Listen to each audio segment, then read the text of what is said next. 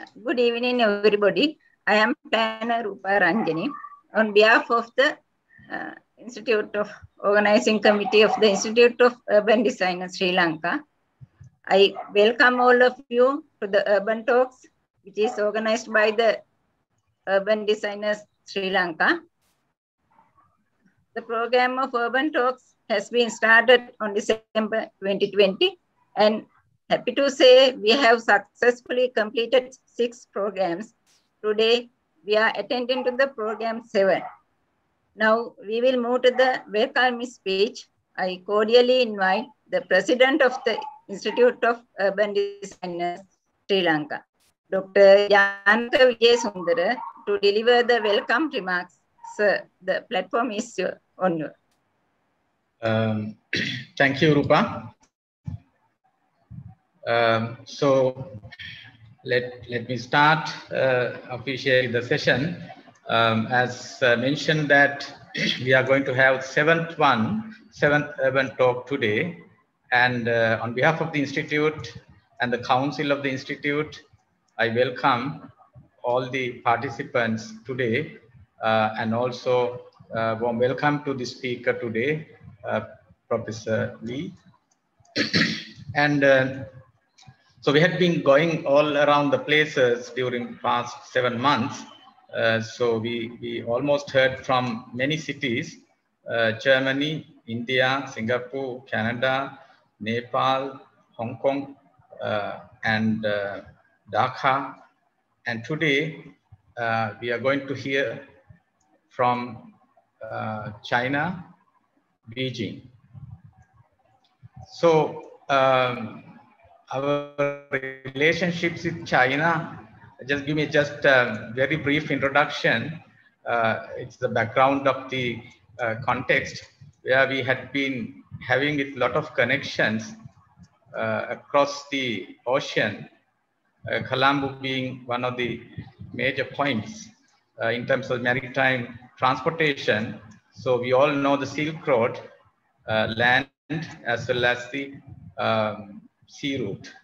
So Silk Road started according to the records at 2nd century BC and mostly active in 15th century AD, and started from China, and that is a link across this part of the world towards the Far East, to the Europe and so on.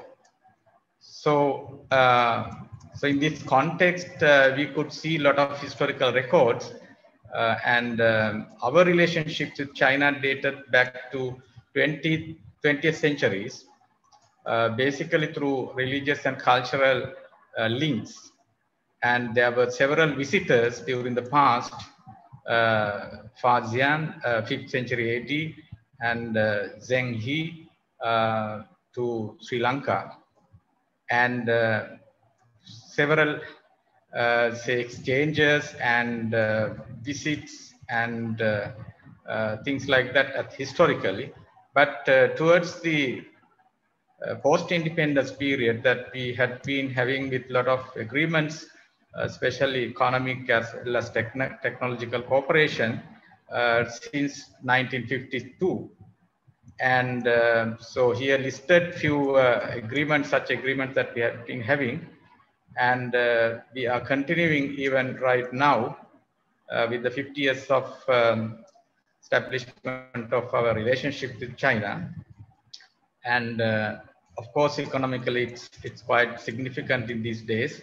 The places like mega investments like port city and various harbor developments in this country. And also we see that China being one of the major importers as well as exporters, Sri Lanka to China, China to Sri Lanka. That is where China is significant to us. So in terms of the facts and data, that China is one of the, I think, world's first civilizations, and Huang Ho, and so on. And also the most populated country, more than 1.4 billion in terms of the records, and also bordering China, the country is bordering to 14 countries. I guess that it should be third biggest land, I think next to Russia and if I'm correct, Russia and Canada. But density is quite minimum. It's look like 145 people per square kilometer. And also the most significant, the fastest economic centers or countries with much bigger centers within the country. And these are some facts that I collected just to give a background of the country. And of course, I'm not going to talk much about the capital city. Previously, it was Peking and Beijing. I'm sure that we are going to hear a lot of things on the capital city of China.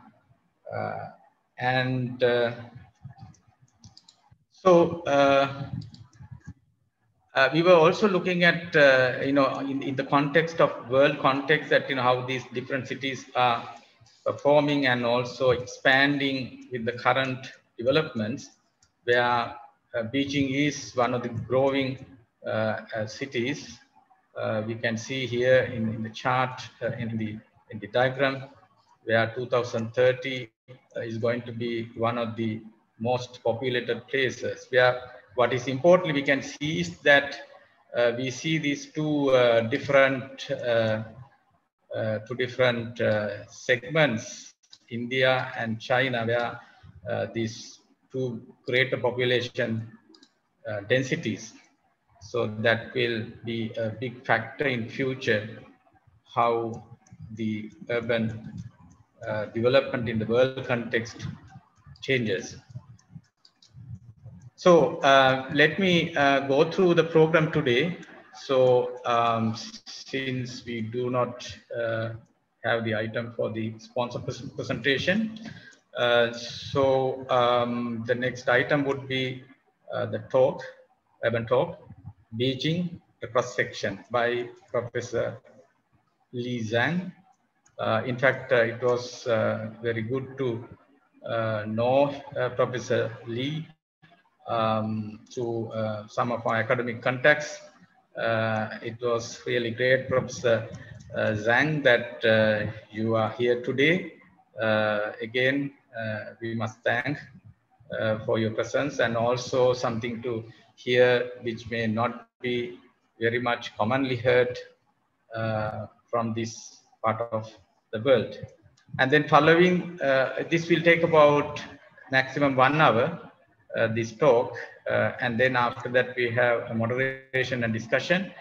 Here again, I welcome Architect Planner Pali Vijayaratna for agreeing to come today as one of the moderators, and then Architect Rukshan Vidyalankara as another moderator. So I hope that that would be a really good discussion we can have.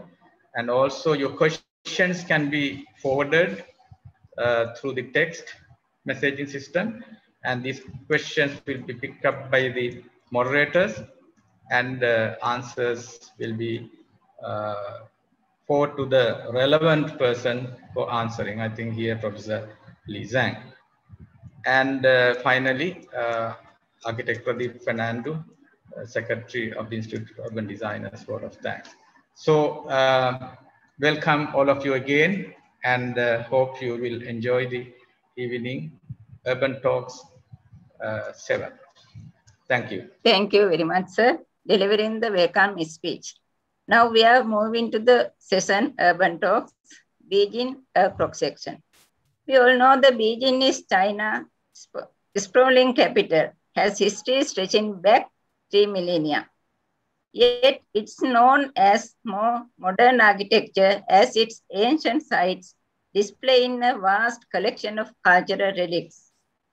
Based on the morphological evolution of Beijing in the past 8 centuries, a number of contemporary projects in Beijing are discussed in its relation to the tradition of the city and in its relation to the social economic changes that are taking place. This session will be an interactive session that can be taken a good experience to our professionals. So we have invited the expertise in particular field in China. So let me introduce our resource person, Professor Shan Li. Shan Li is the Dean, Professor of Architecture in the School of Architecture, Vice Principal in Tadi, Tsinghua University, China.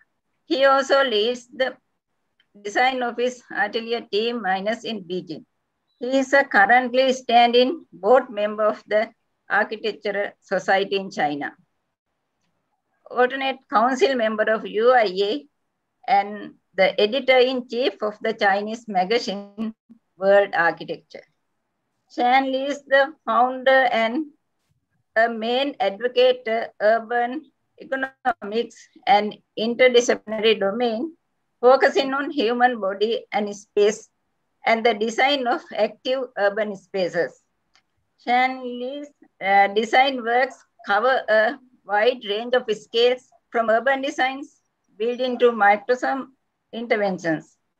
All of his works adapt the principles of urban economics and try to establish sustainable solutions through the reconnection of the human body and the environment. His best internationally known works include a visitor center to the Jiamin Stone Pile in Tibet, 2013, a youth camp in a seaside community, 2017, and the iconic Olympic big air slope in an industrial heritage, 2019. Shan Li was appointed Dean of the School of Architecture, Tsinghua University in 2020.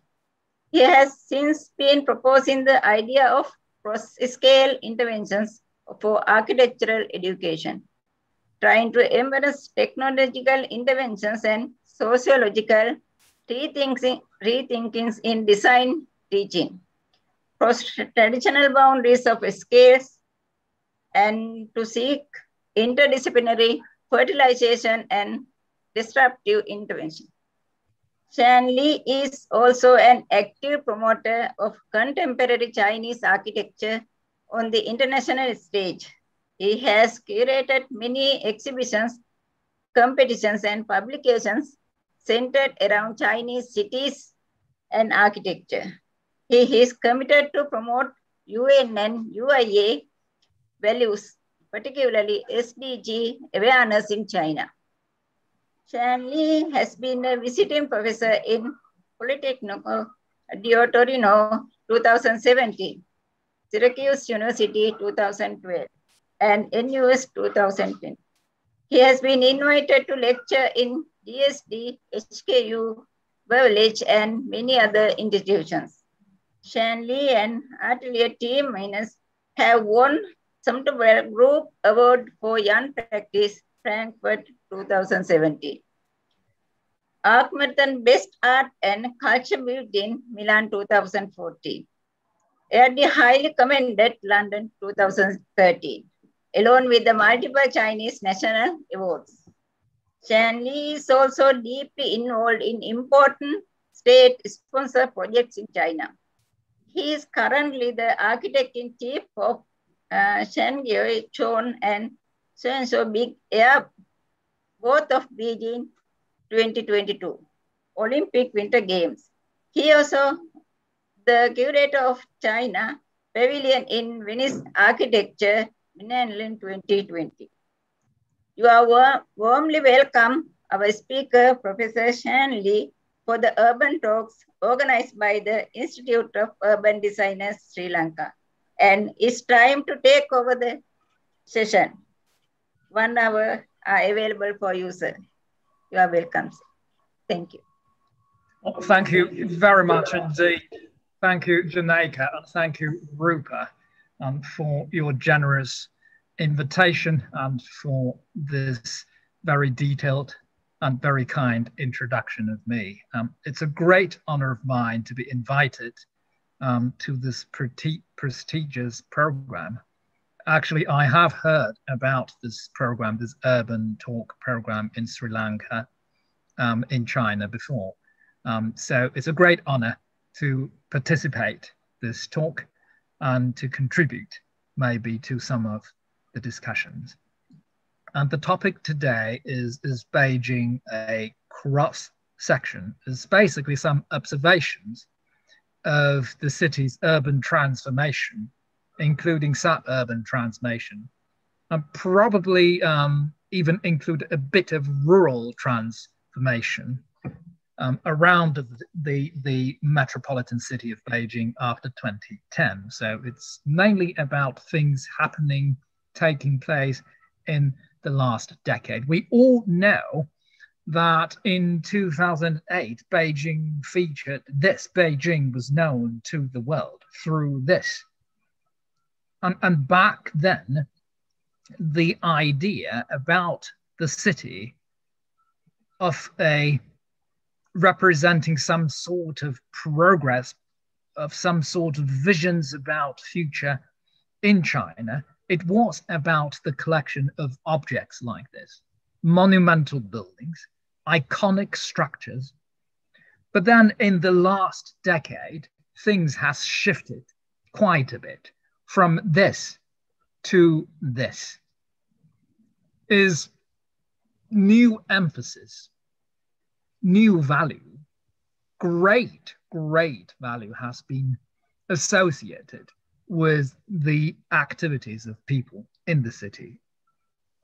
People no longer look up to the monuments and iconic images, and people are no longer satisfied with that. People are more interested in how these urban spaces will be interacting with our human body and how to make ourselves, how to have a cognition of the space you live in, to use your body to register a memory of senses of the space.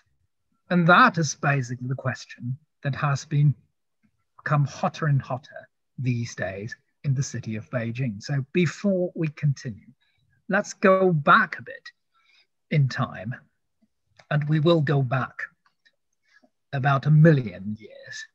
So this was the starting point, and before civilization of Beijing. If we have a projection of the white lines is the border of Beijing to the ancient geography, typography, then we can see that actually Beijing is located right at the border of the mountainous areas. And then starting from the northwest, you have almost like a plateau of mountains. And then below this step, you have the plain, you have the affluent plain of northern China. So Beijing is basically a gateway from the mountains in the northwest.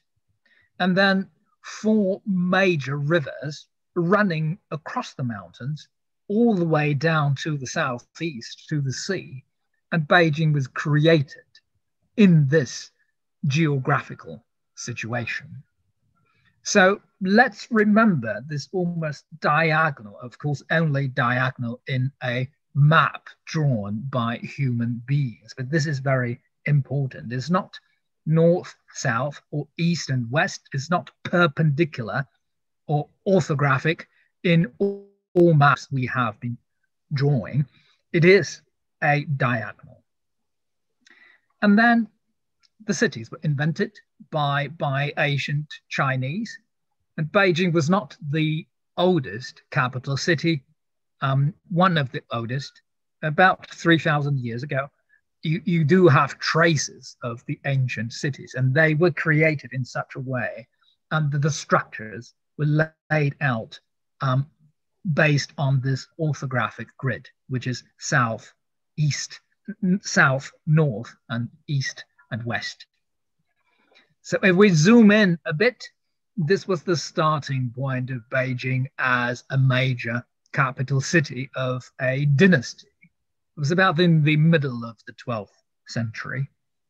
If we overlay the original trace, the original image of the city on the current map, the blue map you see in the background is basically what Beijing is now. And if we overlap what it was in 12th century, it was like this. This was 13th century. And here you see a shift slightly to the north.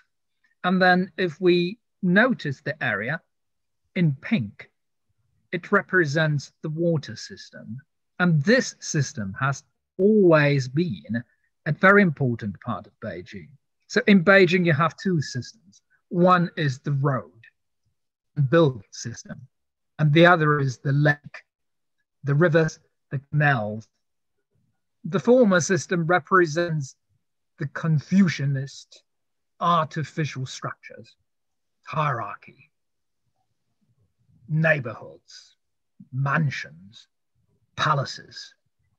And the water system in the diagonal represents nature, the Taoism belief of the connection between the nature and people. So it's like going back, return to the nature right in the city. And this is what Beijing was like in the starting of the 20th century. You have what is basically all the important points of what Beijing is now in the central old city. 1950s, 1980s, as Rumor put it, as Janeka put it, the sprawl of the city taking place. And still you see the water system in pink in the diagonal. They coexist with the sprawling of the city in 1990s, 2000s. And in the very north, you have the Olympic Park for 2008 Olympics. So we do see this orthographic grid, which lays out the base for everything that is kind of Confucianist hierarchy. And then you have this overlay of the diagonal, almost a diagonal grid formed by water system and canals and green spaces, which represents the overlay of nature, the collaging of nature inside the city. And it has been a tradition.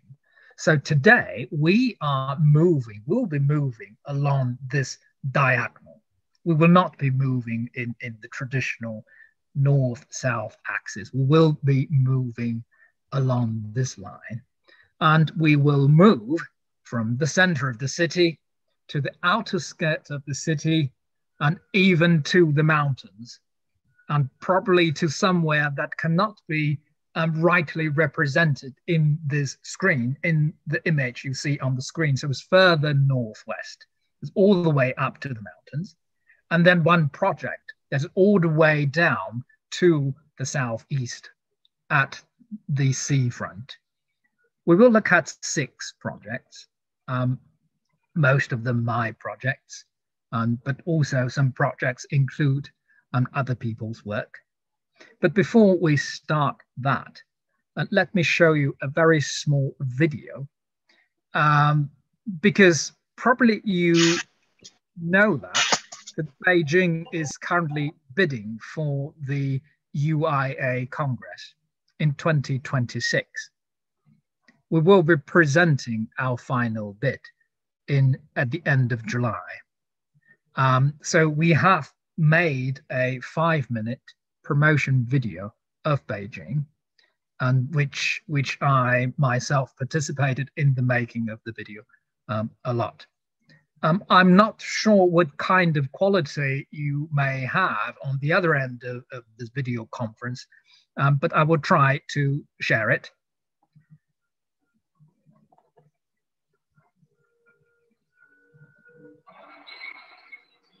Is the Great Wall. I don't think the sound of the video will be good on your side.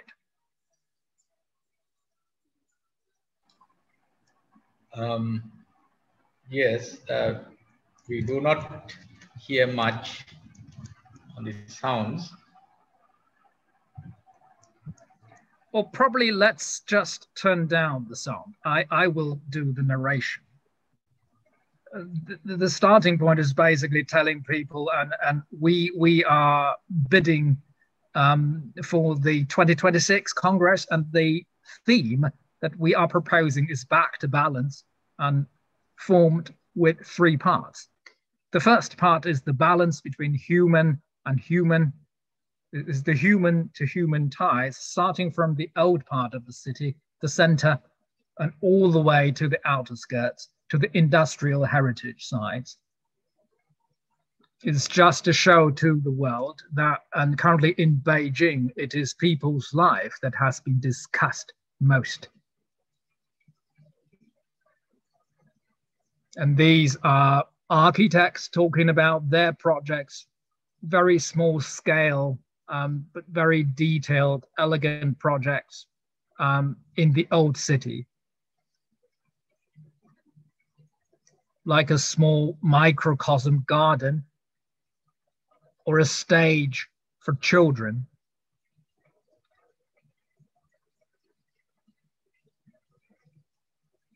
They're all created not in a fancy new urban setup, but right in the center of local neighborhoods, and also industrial renovation projects.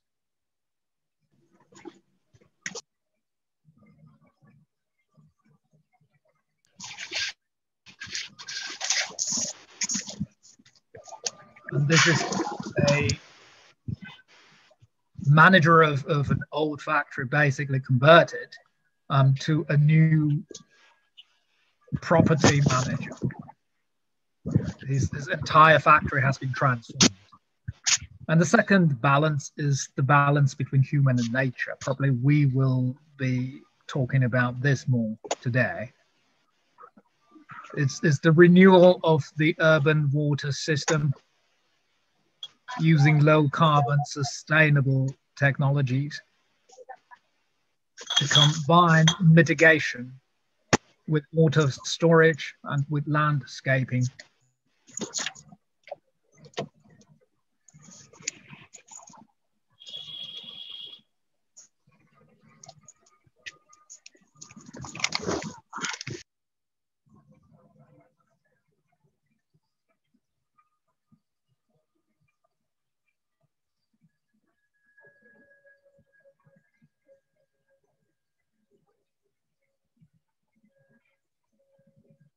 And this human-nature relationship is further expressed, tested in the redevelopment of the rural.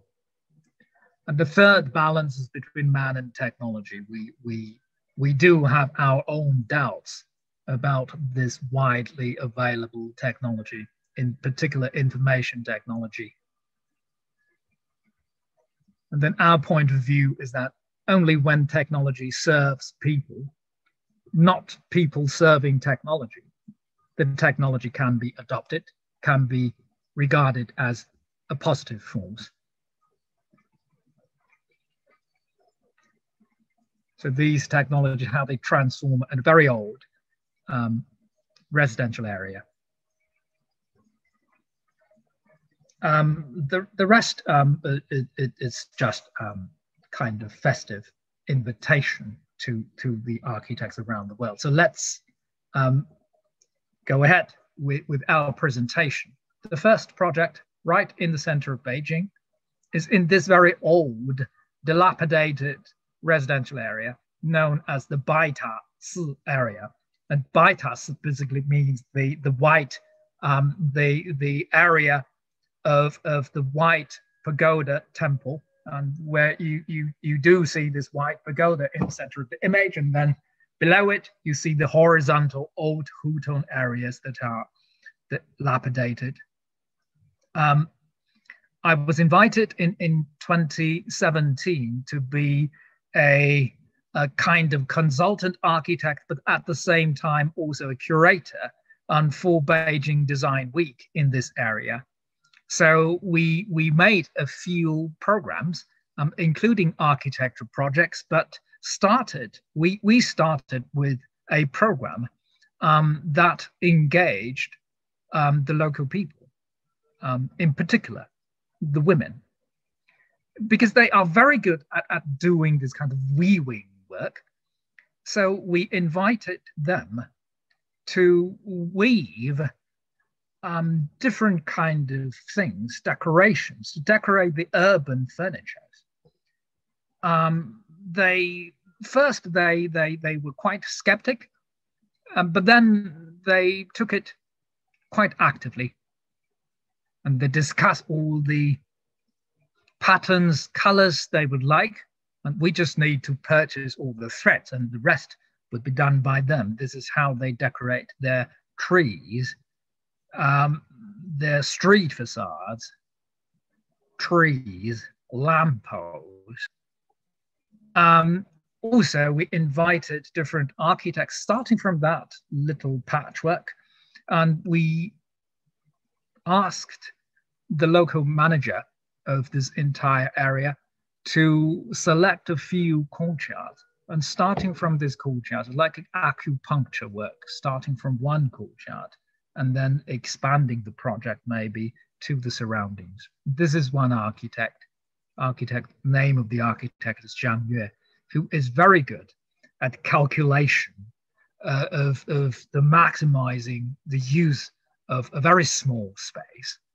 So inside this very small courtyard, and you see what was before the renovation in the 4 smaller images and then in the 4 bigger images. You do see how he designed the new furniture and also this modifiable mezzanine floor to create more use for the traditional space. You don't do all this kind of window dressing for street facades, but you do what can be later used by people, by the residents. Probably this is the only, shall we say, more conspicuous, more visible work in the entire project in the last 4 years, which is done by the architect, the female architect, Xu Tiantian, and who is the founder of the DNA architecture office in Beijing. And she took one of the less quite unusual building in the courtyard fabric, and there was a 2-story building, which was done by the local resident himself, pretty illegally. But then Xu Tiantian converted into a small art gallery. This was what she has done. You do see some of the more familiar contemporary languages that you can see in many contemporary works in Asia and also in elsewhere. So you do see the different approaches taking place in this place. And our point is that in this kind of transformation, you don't need to have a master plan. We are pretty against master plan in these areas. You just need to provide the infrastructure. The infrastructure, the most important infrastructure for these kind of design projects and transformation to take place is the infrastructure of communication. You have to set up the link, the connection between people and people, between the designers and the users. Starting from then on, you do have a direction, and where it leads to, it's pretty unpredictable. But that is the beauty about this kind of project. And the second project, let's move on to the slight outer skirt of the city, another renovation project, and this time is the renovation of the Beijing steel factory. Used to be the largest steel industry corporation in China, and it was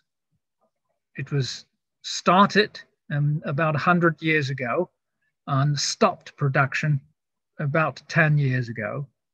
The production of the factory has been moved elsewhere in China, but all the structures has remained.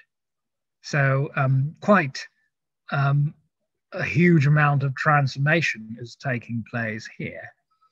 And what I'm doing here is the big air slope, which is a special winter sport.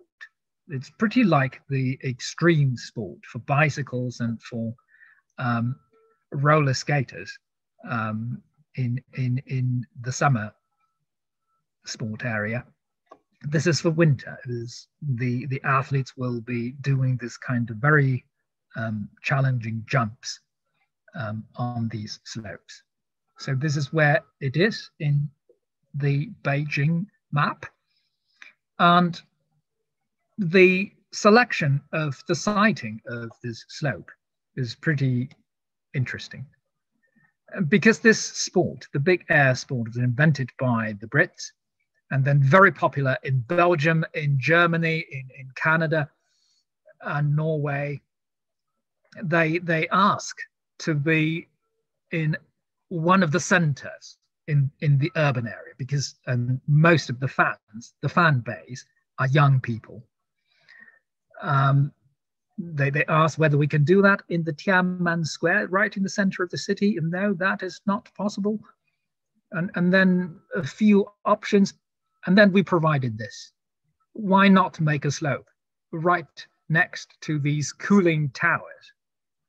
The very memorizable silhouette on the western outskirt of Beijing. And they accepted. So this is the bridge, the new bridge getting across this area below. And from the bridge, you do have a sight of the slope and also the structures modified, renovated for the use in the games and then after the games.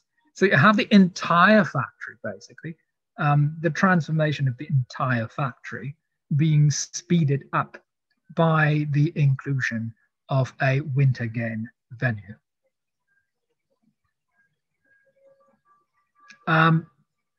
Don't ask me about the selection of the color. There are many interpretations of what rainbow stands for, and I don't want to get myself into the pretty contentious discussion about that. This is what it looks in the night.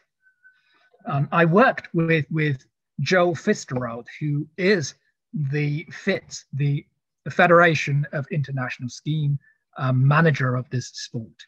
We worked closely to make sure, because these profiles, or where the athletes actually slides down and then where he jumps, where he or she jumps and then where she or he lands, it's slightly changeable. So it's quite delicate structure.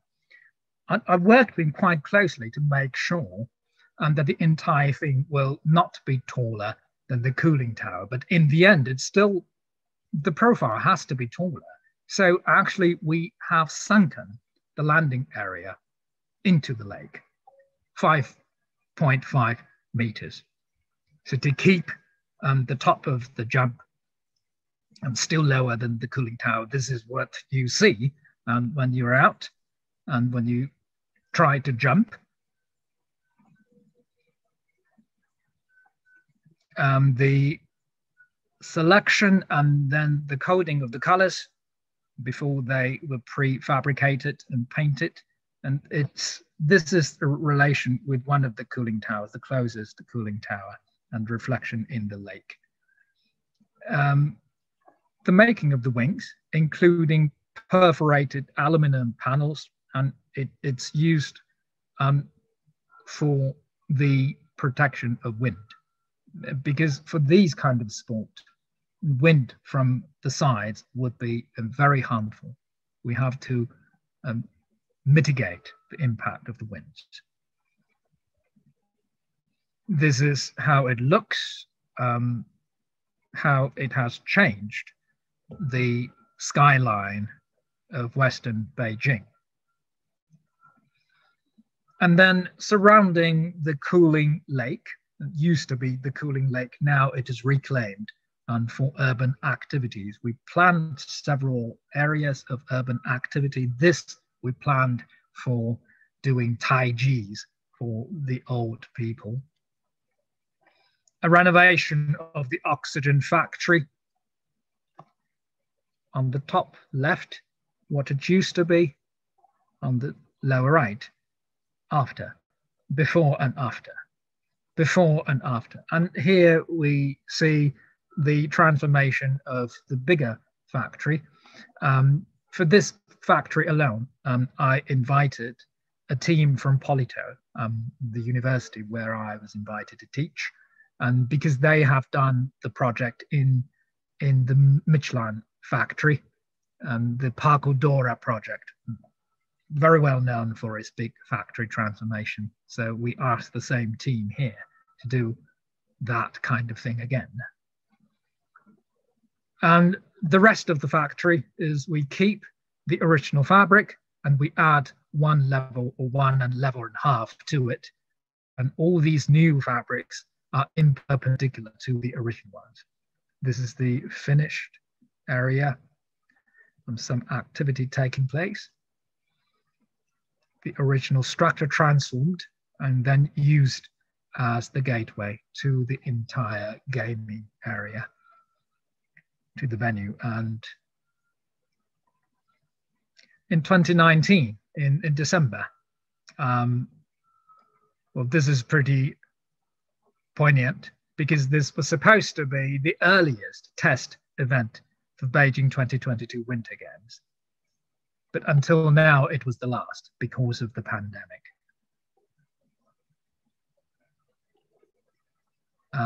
In the smaller spaces of the factory,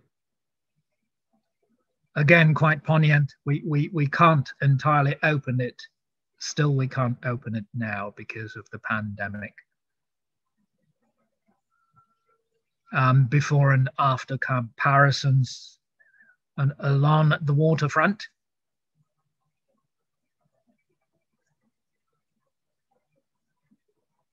And this was designed by one landscape architect. He designed the zigzag way into the water so you can have a very intimate view at the cooling towers and also the jump.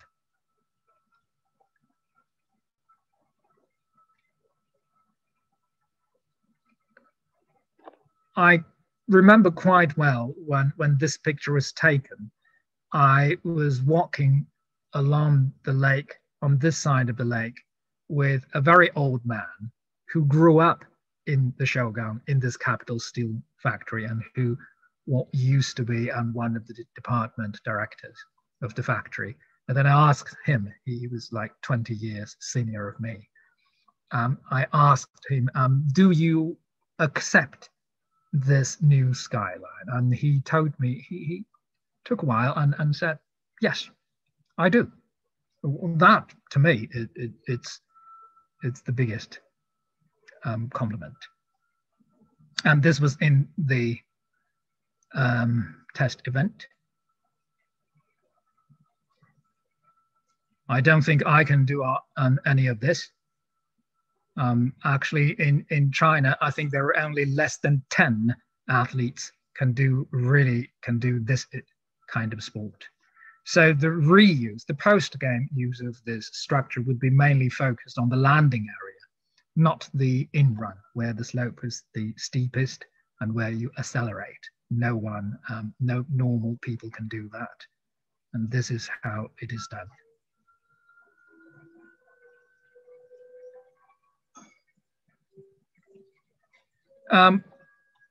Regrets, yes. Pretty in the air, where you have the skyline, where you have all these things, and it's pretty close to what we have conceived. But beneath the structure, originally we planned a land installation that makes the entire land looking like a farming land. But it wasn't accepted because FITS needs this area for the running of the venue. And they will have tents, they will have overlay structures, temporary facilities, all kinds of temporary facilities. So this area has to be flat now in a pretty boring piece of concrete. If you look at the image, you do see this vast scale of this structure, and without any kind of transformation to the human scale. So this is a regret. The third project is in the mountainous areas village, this time moving to the suburban space. It's a gardening village, a reconstructed gardening village. But we are not focusing on the gardening village. We're focusing on the art center, or the art space in the center of the gardening village. Because the one doing this project, the investor, the developer, they wanted to have a very visible, conspicuous, object-like structure. Somehow we convinced this investor to put the entire art space underground. And because in the study of the original fabric of the history maps, there used to be a stage here, a stage for the soldiers, because the village was used by soldiers before the 20th century. From the 17th to the 18th century, it was used by soldiers. It was almost like a military barrack. But in ancient China, these military barracks, they do two things. One is the military things, and the other is gardening. And their entertainment mainly comes from this stage. And in front of the stage, it was a little plaza. So we convinced the investor to restore this plaza to keep the space open. We just need to tilt up the ground a bit. And from the lifted corner, we can enter the art space below. And here it is. And using a ramp, getting to the spaces below.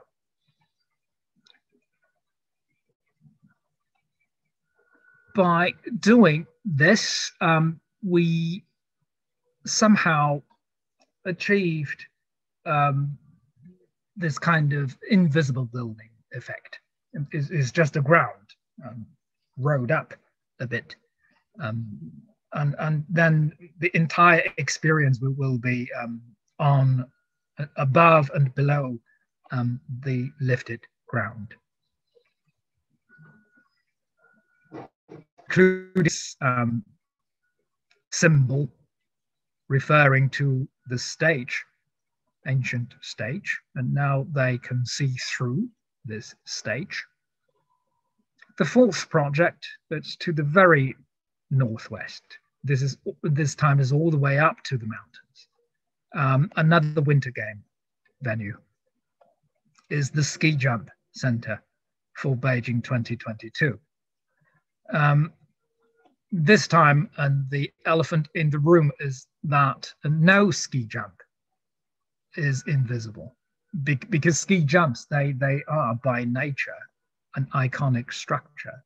And so we did follow the profile of the competition profile and adopted this ancient Chinese auspicious object known as ruyi, and it has this curved body and then a dish at the top.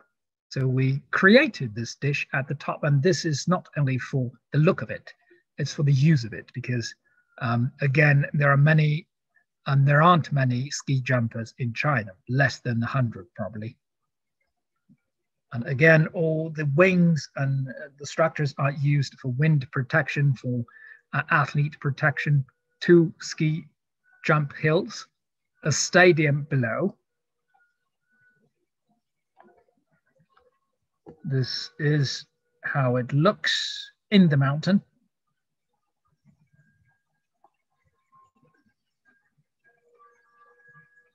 Again, you don't expect people, normal people, to use the in-run, just the landing and the stadium. So the only way to connect this entire thing is to have something meaningful at the top that can be used. So we created this ring-shaped dish. And also we create this ring in the valley is a footbridge. The footbridge connects not only the ski jump, but also the two cross-country venues. So people can have some kind of pedestrian experience in this valley. It's pretty typical for post-game uses for this kind of mountain venues. In China currently, there are a great popularity of the outdoor sports. So the venue owners are thinking about creating some sort of cross-country running event on this footbridge. This is the sport itself. I don't think this sport is for normal people. Probably we can't do it for recreation. You need some special training to do it.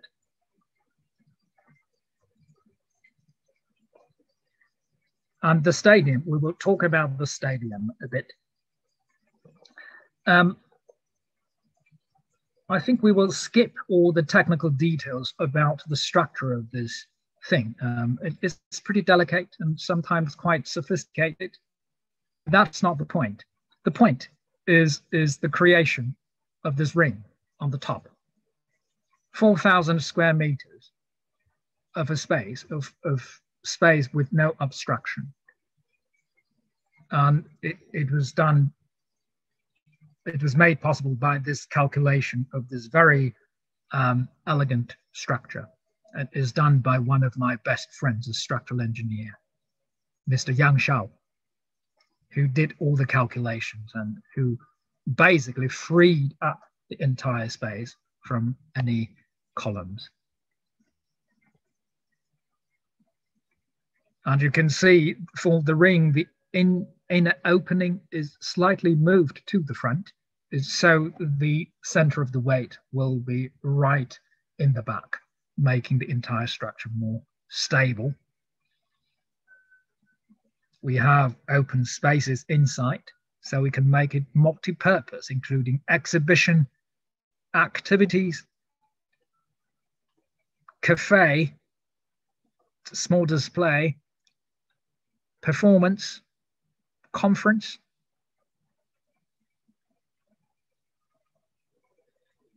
If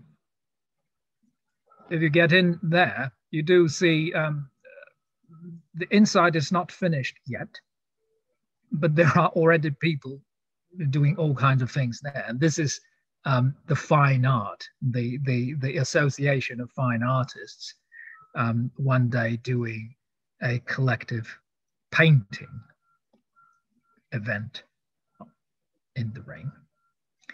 And another thing that can be achieved through the creation of the ring is that you have a direct eye contact with the athletes below. It wasn't possible to have this view angle. So all the TV broadcasters, they use flying cameras to catch this viewpoint. Now this is directly available to the spectators.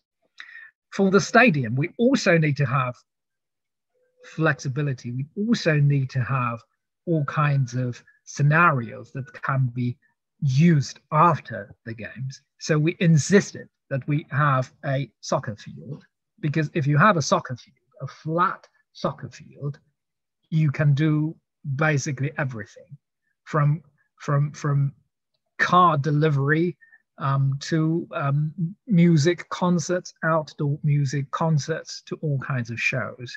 And this is one of them. And there is another thing that I myself am very proud of, is that I convinced the Federation of International Skiing to rotate the ski jump from the black line to the blue line.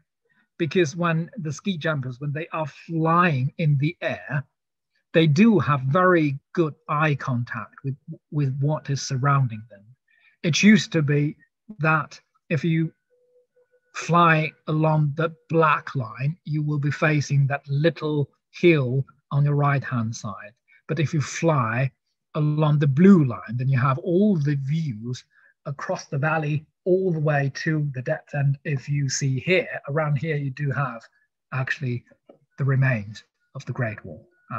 Here is the remains of the Great Wall. You do have the direct eye contact of that. Let's move on to the fifth project. Again, pretty far away from the center of Beijing. We were, for project number 4, we were in the valleys, we were in the mountains, pretty high above, and this time we move below to the seafront. Is the Arania youth camp. Again, a new kind of lifestyle for the Beijing middle class is for young parents to bring their children away from the city and further than 200 kilometers away from the city to the seafront or to the valleys to have a after-school program, a short after-school program, usually taking 3 days to 1 week. And this is for one of the best after-school companies in China, in northern China. It's called the Idea company. They provide all these kind of after-school programs. What we did is that we created a ramp that is twisting around itself. So we can have 2 courtyards, one courtyard for open activity, the other for educational purposes. But what is the most important is the slope, is the entire ramp. Because only by doing this can we make the children run continuously, because children, what they like most, at least for Chinese children and for Beijing children, is that they would like to run as long as they can. So we created this entire concrete structure twisting around itself, and beneath and above the ramp, and there are different kind of spaces for activities. This is inside the building. The second level, dormitories. But it's the ramp that is the feature of this project. And we were stupid enough to think that probably we can design all the games along the ramps and for the children, but actually they didn't need that, because the Idea company, they are the ones who are doing all the kind of research on children's psychology, and so they do invent games, on-site inventions of games. That's the games they've invented. And this is not a game invented. This, of course, it's simply rock climbing.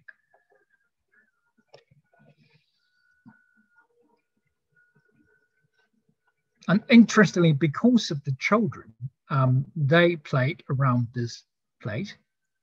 They brought their parents to. So at times when there are no after school programs, this building can be temporarily converted into a community center. It can be used for events for adults. We even had one architects event here in 2017. And this is after the event, after all the conferences, we climb up to the big ramp and we did a graffiti together. I'm standing here is probably you know him, Robert Greenwood from Snowetta. And Buns companies, they did shows along the ramp, because the ramp creates all this kind of body movement that probably would be difficult to achieve without the ramps. The last project is an unfinished one, and we are going back to the northern part of the city, and this time to Tsinghua University. And that also shows at one important direction Beijing is going. Beijing used to go east and west and north and south as sprawling, but now is going, and Beijing used to go up higher and higher skyscrapers, but now Beijing is mainly going one direction, is down to the underground. And because the city has somehow decided that we can no longer have more skyscrapers, and we need to contain our footprint of the city at what it is now. We can't let the city sprawl further. So the only space that we can have more space, additional space for new density, is beneath the ground. And that is exactly what we are doing here in Tsinghua. After an international competition last year, we won.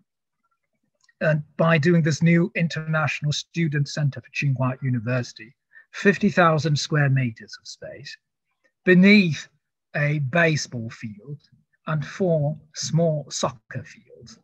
So the building is entirely subterranean. And here what we did, again, this kind of tilting up the ground a bit, and this time we have a good reason to do it, because for baseball field, you do have the outer skirt of the baseball field and the corner that you can easily tilt up while keeping the baseball field flat. You tilt up and you have the main entrance. Then you have another entrance here at the other side across the football field. And beneath the very narrow space in between the 2 sports fields, you have another access to the underground. But these 3 spaces are what we have, the access from what is above the ground to the underground. And then the entire space would be underground. So this is what you see while entering the building. You take the ramp to the space, sunken space, half outdoor, a tunnel linking to other buildings to make sure that all the surrounding buildings have easy access to the underground space of the building, and the lobby, going down to the spaces. Some are huge, multi-purpose halls. This is the other entrance in the middle of the 2 clusters of sports fields.